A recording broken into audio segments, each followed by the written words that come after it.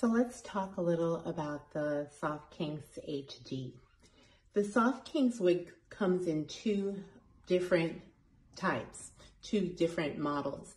There's the regular SofKINX, which is a bit shorter and less voluminous. And then there's this, the SofKINX HD, which is a bit longer and quite more voluminous than the regular SofKINX. This is for somebody who wants a more dramatic, just fuller look. Some of the questions that we get about this wig are concerning the density, the length, the cap construction. So I'm going to try to answer all those questions and hopefully a couple more.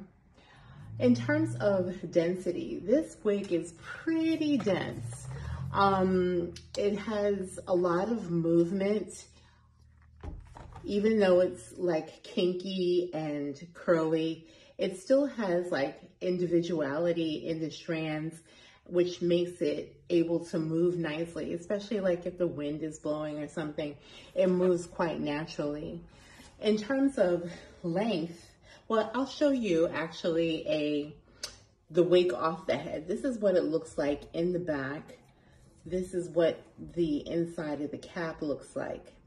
So when you receive this unit, you want to make sure that the finger comber tag is at the top of the wig, not in the back. Sometimes we have ladies turning the wig upside down and not being too happy with how it looks. So with this unit, the label is in the front of the unit.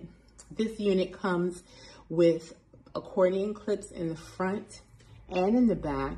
And in addition to those, it has these little adjustable straps on either side near the nape of the neck. The construction is that it's a lace, very closely sewn top.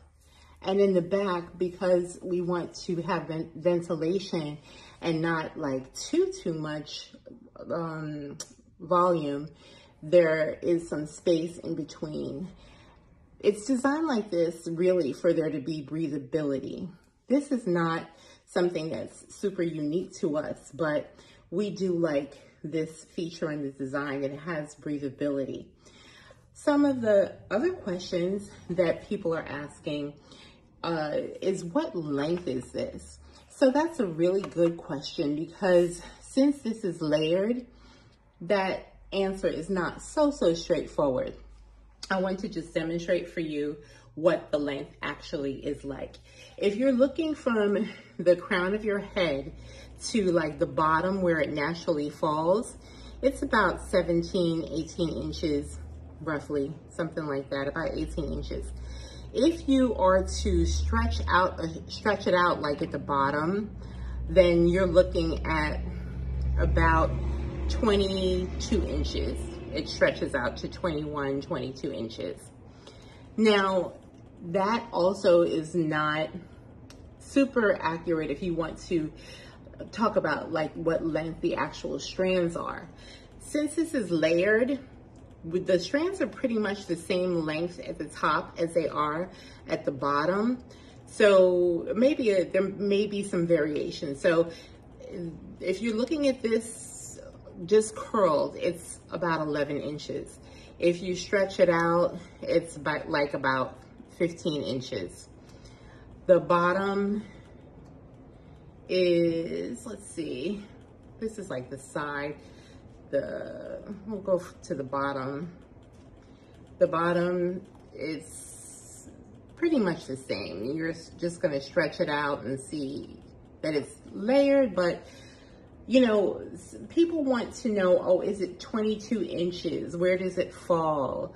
But if you're looking from at the top to your shoulders, you can sort of get an idea of where it's going to fall. If you are planning on ordering this wig and you want to see like where is it going to fall on you, my suggestion would be to take a tape measure, put it at the top of your head, and look at about 17, 18 inches down.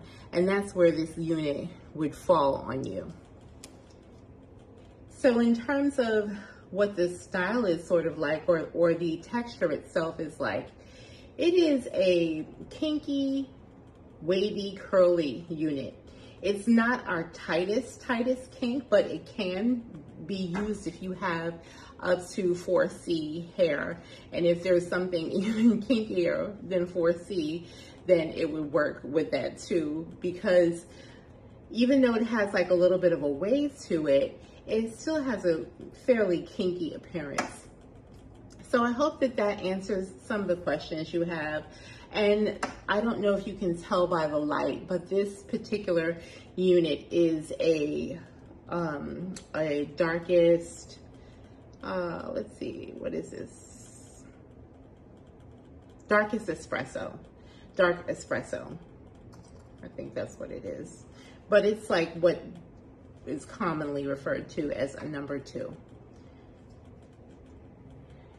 So I hope that that's helpful, and we'll try to come back with more information about other units, just the details, so that you can understand these units a little bit better.